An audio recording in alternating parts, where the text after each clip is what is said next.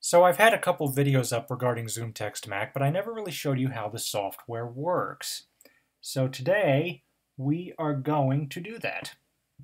We're going to start by initiating my personal enhancements by pressing Option, Command, Delete.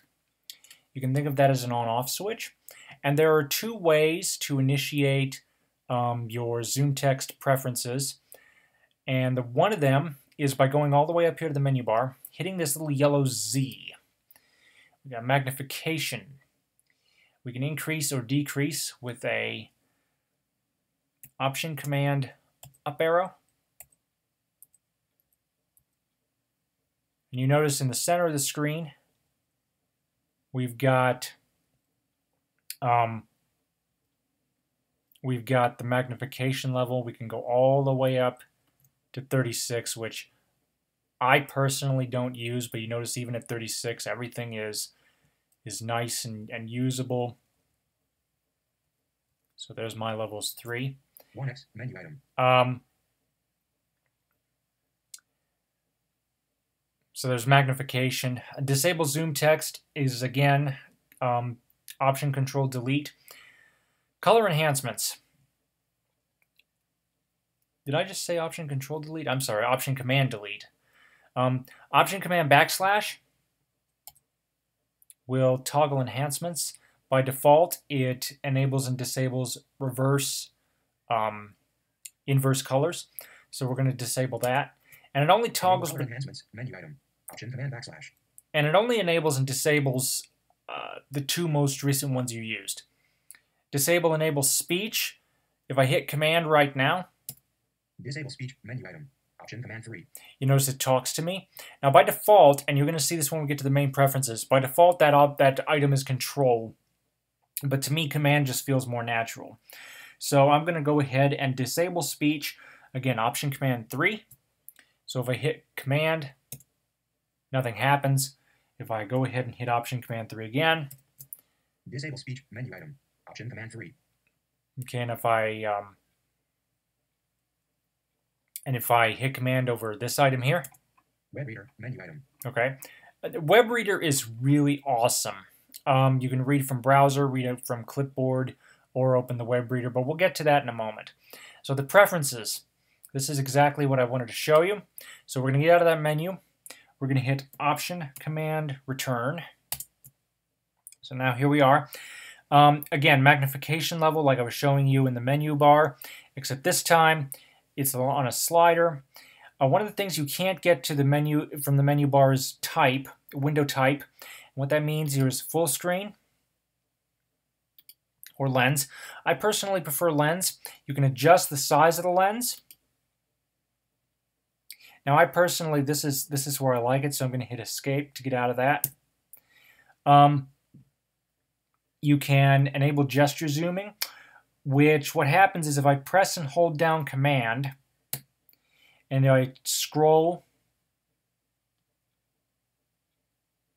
you notice I can easily scroll up and down through the various magnification levels. I'm going to disable this because I don't really use it, but that is an option. And you can think of it as scrolling up and down through a web page. Okay, so that's your magnification. Enhancements. You notice my cursor is blue and that this particular magnified image is a very clear, very bright white, whereas everything else here is sort of off gray kind of thing. I went ahead and did this because it feels, the warmth helps. It helps for me, it takes the edge off of the of any harsh tones in the color. Again, color scheme normal, but if I hit Option Command / white on black, we can go ahead and scroll through options here: invert brightness, revert video, various options you can explore at your leisure. I'm not going to adjust these personally because I like it on white on black, and I do sometimes alternate between, but not often. Pointer enhancements, color, blue. We can switch to green, red, normal. I personally have it on, I like it on blue. Size, large, extra large. Personally, I like it on large. Locator type. We can switch either circle or crosshair. So we'll go crosshair. You notice how we get this big old crosshair looking thing. We can also display indicator. We can switch it over. So if I select when pressing shift, when I press shift, there's your locator, release shift, it's gone. And I just completely disable this because I don't like it. I find it very annoying. Cursor scheme. This is for text entry. Blue wedge, green circle, or red frame. I personally like it on blue wedge. Let me show you an example of what that's like. If we go over here, we have a blank text edit document, so I can say, hello world, this is a test of typing with ZoomText for Mac. You notice the cursor remains here in the center. Originally, when I was trying this out for the first time, I had it on green circle.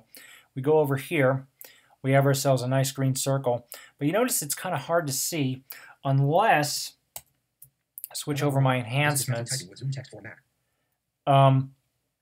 But I remember this circle being considerably thicker. Like I said, I just like the wedge better. It's easier to see in all kinds of color schemes, not just certain ones. The problem with green is that sometimes it can be low contrast. But you can, again, like I said, you can go ahead and adjust. 1 o'clock AM. So we can have focus scheme. What does that do? We switch that on to red frame. And it's up here, red frame over enhancements. I keep this turned off. I would like to turn it on, but there's a bug in ZoomText that makes it really annoying. What happens is, see, the benefit of having the red frame, if I move the magnification away, I can still notice that, okay, there's something that's highlighted over here. So if I move the arrow down, you notice that red frame moves, and the cursor, since it's following that, it tells me, what that is. But again, I have the red frame turned off for a very specific reason. And that is, in Safari, if I type in a web address and it gives me this list of suggestions like it usually does, the red frame highlights that list of suggestions. The problem is, when I go into the web page, that red frame that highlighted the list of suggestions doesn't readjust itself, and it is a bug that AI Score is aware of, and they are trying to fix. But for the moment, I just keep this turned off. So enhancements, speech, enable speech. We can adjust our voice. We can adjust the rate and volume of the voice, which is completely separate from VoiceOver, for those of you who are VoiceOver users. Focus echo, we can have it Speech.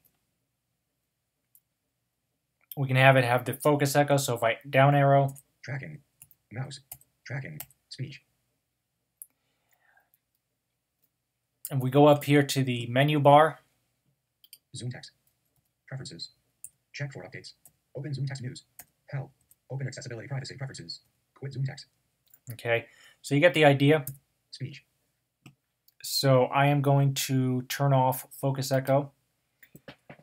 The only time I would want to use Focus Echo is if I decided to ever switch it over to full screen magnification, turn off the full screen, because I can.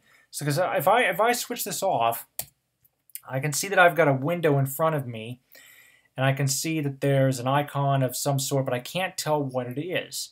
So that's where the magnification comes in. But I can, if I wanted to, I could try turning off the magnification and using strictly enhancements alone. But to be honest, I don't do that because given the screen size of the Macintosh, which is a 21.5, and my peripheral vision, I can see myself getting lost very quickly. That's one of the other reasons I use the lens. So again, that's Focus Echo, Mouse Echo, which you've seen throughout this video. When pressing Command, if I press Command over this group of text here, The Focus Echo feature is currently still in development. AI Squared will continue to improve this feature in future updates. You can send your feedback to ztmac@aisquared.com. So that's speech. We go to tracking. Mouse pointer, text cursor. We already saw an example of that. Menus, we saw an example of that. Controls, same thing. Windows. We'd also keep the following items always centered. Mouse pointer, text cursor, and controls. So if I switch that off, you notice that I can move this around. However, if I switch it back on, keeps everything centered. I like it. I like the fact that it keeps everything centered because I don't have to wander around so much. So mouse. So let's actually let me show you something. I'm going to switch off the mouse pointer centering. Let's go to mouse. Mouse enhancements. Bring pointer into view when it is moved. Bring pointer over the active control. Which if we click that, go up here to the menu bar by arrow. You notice the arrow's moving. So get out of that. So we're going to turn this off.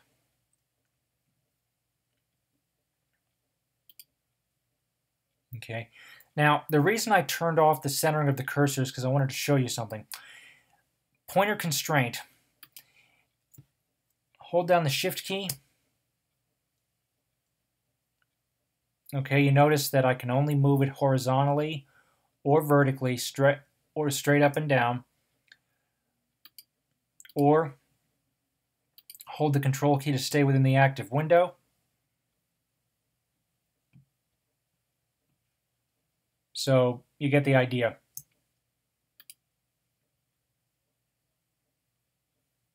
Personally, I don't use the pointer constraint, and I do like, so if we go back to tracking, I'm going to re-enable the centering because I like that a lot. Mouse, again, we noticed all the enhancements here with the mouse. And to review our keyboard commands, up arrow, down arrow to adjust magnification, backslash to turn on and off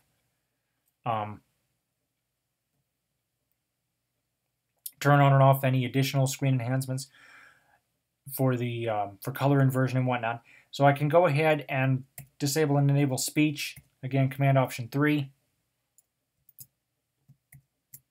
Hold Shift key to move only horizontal. Keep in mind that this is just a sampling. This should be able to get you by. So we go back over to the web browser. Again, I can hit Command to take a look at this one piece of text here. AI Squared offers a range of screen magnification and screen reading software products to fit anyone's needs. Or if I want to read the whole page, and what's going to happen is all this extra gobbledygook, if I press Command+Option+G, skip to main content, contrast, show the high contrast version, show the standard version, text size, learn how to change text size, AI Squared, we've got accessibility. So you get the idea. That basically reads the entire web page. You notice here that everything is selected. You also notice that my magnification is reduced to 0. Personally, what I've gotten into the habit of doing is completely disabling magnification before opening the web reader. You just saw what happened if I didn't. So I'm going to deselect everything. If I don't want to listen to all the extraneous information, again, I'm going to disable magnification, which you don't have to, but you just saw what happens if you don't. Excuse me. So to get just the information I want, Option-Command-R.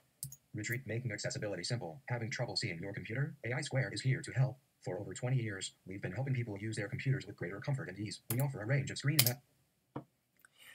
left and right to navigate by sentence. Whether you are visually impaired or squint at your computer, we offer a AI Squared is here to. Down arrow for paragraph. Our products, news, and the document. Our products, AI Squared is here to help. For over 20 years, AI Squared is here to. So you get the idea. You can also perform the same commands by utilizing these buttons up here. You can also restart from the beginning. Making accessibility simple. Having play and pause. You can go into, you can again read from clipboard, settings, text. Again, this is independent of VoiceOver. It's also independent of the rest of the program. It's also, in other words, it's independent of ZoomText. So your, I'm sorry, this is your text size. So you can adjust your text size. You can see here. Font size, line spacing. I'm going to keep it where I like it for myself. Colors, you can highlight background, adjust background, text, sentence, word. Currently I have it on set on custom. Here's what I wanted to talk about before. So speech, select your voice. Personally I like Alex. Speed and volume.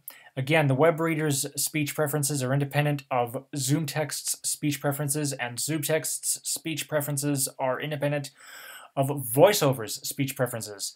And if you ever want to listen to a sample, we've got some text here. You can adjust that. So, hello world, speak sample. Hello world. Okay, so that's basically how that works. So I'm going to hit Command-W to close that window. Text. And again, we have that little issue that I told you about before with the magnification, so I'm going to turn that off. Command-W to close out the web reader. And again, if you disable magnification before going into the web reader, you won't have this problem. So, I'm trying to think if I remember anything. This is my third time doing this video. Did I forget anything? I don't think so. You can go to AI Squared's website to take a look at the software for yourself. But if you are interested, I highly recommend downloading a free trial. It's a 30-day free trial, full access to the software, so you can try it for yourself before you buy. In fact, that's what I did when it first came out, and I decided, you know what, this is definitely worth it for me. Again, you'll have to assess your own needs, but I would say at the very least, download the 30-day trial, give it a try. I'll show you how to do that right now, actually. So AI Squared, we go to Products, and ZoomText Mac, and what you would do is you would say download free trial and go from there. So that's pretty much it. Thank you for watching. Comments are welcome, and have a nice day.